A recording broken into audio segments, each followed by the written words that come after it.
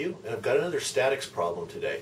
This is like one I did earlier where I used the method of joints. Today I'm going to solve the same problem using the method of sections. And as before, I'm going to use GFSA format. So I've got the givens right here, and as before I got this little truss drawn, and I've got 1 meter on it. We didn't need this distance before, we're going to need it this time. I've got all the joints and all the elements labeled. Okay, the joints are labeled with circles around them, so there's 1 through 4, and the elements are labeled with numbers, and they have a line under them. So that's bar 1, that's joint 1, that's joint 2, and so on. So we're given all that stuff, got this external force here. We need to find something. If we're going to do a structural analysis, that means we're going to find out something about the structure, find out a load on it probably. In this case, I want to find F4 bar. I want to find the force in bar 4. Now the way we did this last time with the method of joints was to start here, solve for the forces at that joint, track them down to that joint, solve those, and eventually we got to F4. This is okay, it's fine, but if you got a really big truss going from joint to joint to joint to joint to joint across this truss, that starts to get kind of cumbersome, it starts to get old, and with all those hand calculations it gives you lots of opportunities to make a mistake, and we don't want that. So the other way to do it is the method of sections. Now let me show you how we're going to do this here. Let me draw just a sketch of our truss here. And I've got the force there. Now, rather than drawing the fixed, the pin boundary conditions there, I'm going to draw reaction forces. Now I'll label these here in a minute. But those are my reaction forces. That's a terrible arrow. There we go. Reaction forces. Those are the forces that this wall, this immovable wall here, is exerting on the truss to hold it in place. Remember, statics. This is static. It's not moving. So since there's a force over here, there must be some forces over there to make it so that all the forces and all the moments sum up to 0. Okay? Well, because this structure is assumed to be rigid, okay, and that's what statics is all about, we assume it's not flexible, means I can take any one part of this structure and I can put a fictitious cut in. I can pretend that I have cut it, like say right there, and I can figure out the forces at the cuts, what would be internal forces. So basically, if I cut it right there, which is what I want to do, I've basically broken into 3 sections. Remember, method of sections. Well, I'll go all multimedia on you here. There's the section, or the bar I'm interested in. That's bar number 4. That's the one where I want to find the forces. Well, it shows up in 2 of the sections. It doesn't show up in this section at all, so I don't need that one. Okay, I'm just going to erase that one. I can either analyze the forces there, there, and there to figure out what's going on with this section, or I can look at this little section down here. Well, this is by far the simpler of the 2 of them, so I'm going to use this one. Now, if I were to pick this one, I'd still get the right answer. It's just a little more work, right? So that's the method of sections.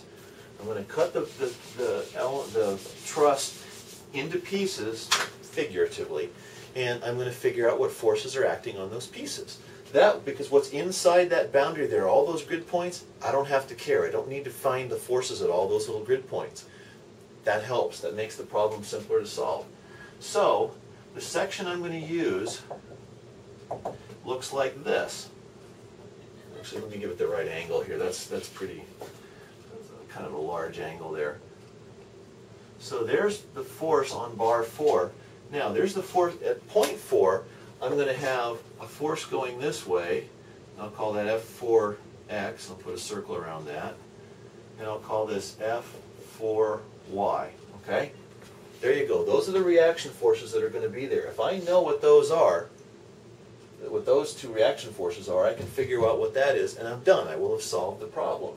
Well, those are reaction forces. So, I've started out by, here 1 here, I've done a free body diagram of the section of interest. That's this. 2, I'm going to find reaction forces.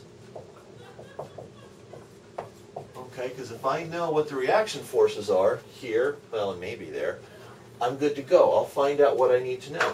Now, just a question here. There are reaction forces there. Do I care? Do I care what those are? Well, if I knew what the reaction forces there, would I be any smarter? Would it get me any closer to the final answer? No, it wouldn't. I don't really care. So it doesn't matter if I find the reaction forces at point 1 or not. I only need the reaction forces at point 4. So what I'm going to do here is let me erase some of this stuff here. In fact, I'm actually going to get rid of this. All right. And I'm going to show you how to do reaction forces. Well, let's just do it over here. This structure is rigid, right? Well, what if, rather than being a truss, with all these little elements pinned together, I imagined it being just maybe cut out of a metal plate or something that's effectively rigid. Okay? So that's my 1,000 newtons. Okay? There's F4x and F4y, and there's F1x and F1y. Okay? So those are my reaction forces. I don't know what's going on in there. I don't care. It's rigid, so it doesn't matter what's going on in there. This is all I need to know right now to figure out reaction forces. Well, if I sum my moments around there, around that point, point 1, okay, what I'm going to find out is F1x and F1y don't come into play because they go right through that point. There's no moment arm. F4y also goes through that point, so there's no moment arm. The only force on this drawing that generates a moment, or only two anyway, are that one and that one, F4x, and then my external force right here. Now, I want to pause for a second. This is the cleanest way I could think of to do this problem, and I think it's pretty simple. I came to this for two reasons. One is I was sitting there over my desk earlier, and I was working out different ways to present it to you, and this seemed to be the one that was the simplest. Also, I've done this what seems like 1,000,000 times, so I can kind of tell where the problem's going. If you can't do that yet, that's okay. If you take some other route to the solution that's maybe a little more circuitous than what I did, as long as you still get the right answer, that means what you've done is mathematically equivalent, and that's fine. So if you pick a slightly more cumbersome method but still get to the right answer, don't worry about it. That's great. As you do more of these problems, you'll get some more insight, and you'll see how to come to perhaps the simplest solution method a little more easily. But for right now, don't worry about it. As long as you're getting the right answer, that's all that matters. So here's what I've got. I'm going to sum the moments around point 1. Okay, and they all have to be 0. Now, I erased it before, but let's draw my positive sign convention here. Okay, there's the positive sign convention. Now, F4x is going to give me a moment that's counterclockwise. That's the positive sign convention here. So, but I need to know that length, don't I? All right, how am I going to find that length? Well, it turns out it's pretty simple. The whole truss itself, in this case, actually looks like a triangle. Okay, there's the triangle. And what I'm not showing is there's that extra little bar in there that I haven't drawn. Well, I don't need that right now. What I do need to know is that's 30 degrees, that's 90 degrees, and that's 60 degrees, and that's 1 meter right there. Okay, so there's what we've got. The distance I want to know is L. Okay, that'll be on that side. Well, basic trigonometry would say that L over 1 meter is going to be the tangent of 30 degrees.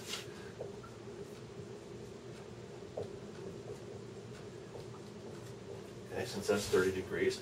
And it turns out L is 0.57735 meters. Now I'm working to 5 significant figures here, and I'll eventually round off to 3.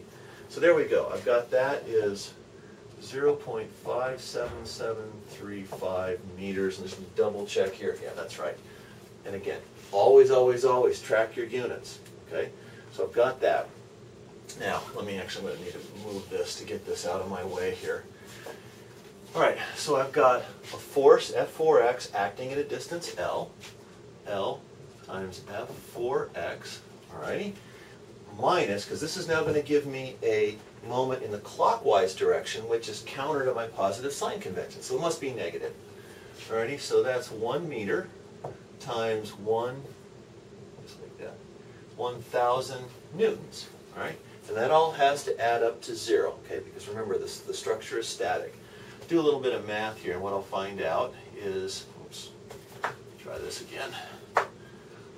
F4x equals, let's see, 1,000 Newton meters over, let's see, 0.57735 meters. Well, the units can cancel out just like any number or any variable, so those will cancel out.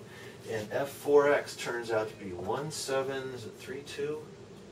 Yeah, 32.05 newtons. Okay, so there's my intermediate answer. That's a good thing to know, right? Last thing I need to know is what's the vector sum of those forces? Well, here's the force triangle at F4. Okay, there's F4x, there's F4y, and there's F4. Now the circles here indicate these are reaction forces.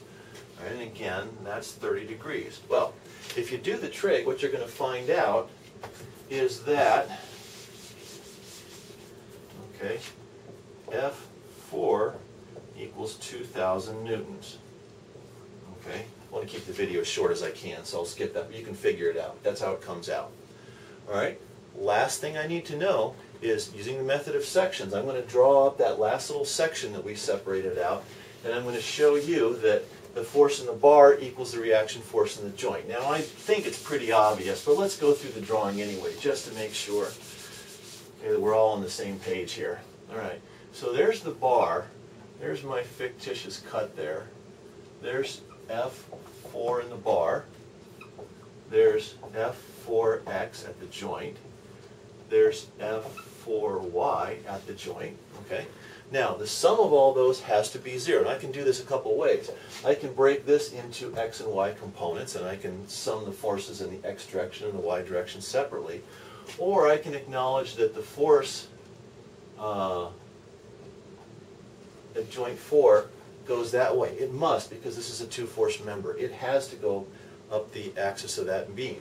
Well, that means that F4 at the joint is the force in the bar, and that's 2,000 newtons. So there we go. Last thing I'll do here for GFSA is I'll write the answer. F4 bar is 2,000 newtons. So there you go. There it is by the method of sections, and that's the same answer we got by the method of joints. I hope that helps, and I'll see you next time.